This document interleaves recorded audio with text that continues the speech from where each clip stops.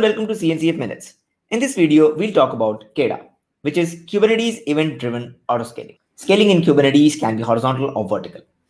And horizontal meaning that is, say you have one pod, after scaling, it will be two pods, and vertical scaling means you have one pod, the CPU or the memory will increase for the same particular pod.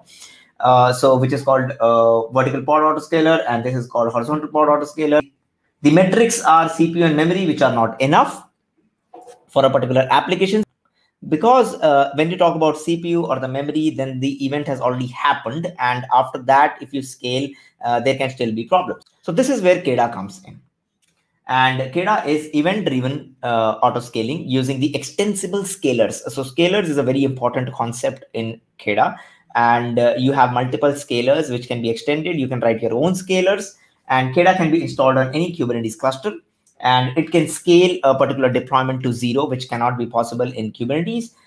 It directly talks to the Kubernetes API server after getting the metrics and tell the Kubernetes API to scale the workload. And it scales based on different events and metrics.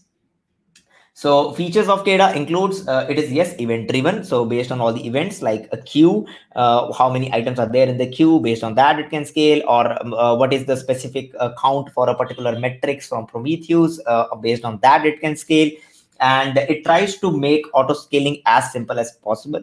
It has built-in scalars, so you can use all the scalars that are pre-built. It supports multiple workload types like the deployment, jobs, cron, etc. And it is vendor agnostic. So there are multiple scalars for different cloud vendors, for different open source tools. Scalar is a key component, as I told before, that reads the metrics and based on that, it scales the workload.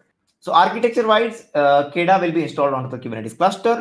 It has the controller, the scalars. Scalar will be getting the metrics, and the controller will be scaling and to and from 0 to a particular workload. And it uses the Kubernetes horizontal pod autoscaler to scale to and from 1.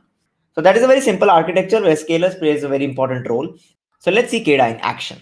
So in this particular demo, we'll be seeing the Prometheus scalar, and I already have Prometheus installed on a K3s cluster. And we'll be using the query for this particular scenario. And you can see in the Prometheus dashboard as well, if you execute, you will be having a certain number. Based on that particular threshold, it will try to auto scale.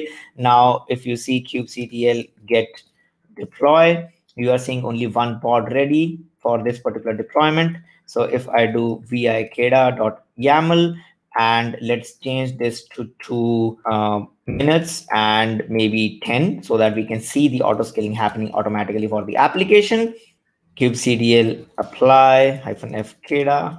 So the CR is configured, kubectl get pods, and you can see the pods have started auto scaling immediately. So that is how KEDA works. This is one particular example of a Prometheus scalar. There are other scalars as well. You can see InfluxDB, cron, CPU, and the cloud vendors are there, Redis, RabbitMQ. So all these scalars are pre-built. You can create your own scalar as well. So this is how KEDA works on a very high level. If you want a more deep dive session, do not forget to put in the comment box. Like, share, subscribe, and thank you for watching.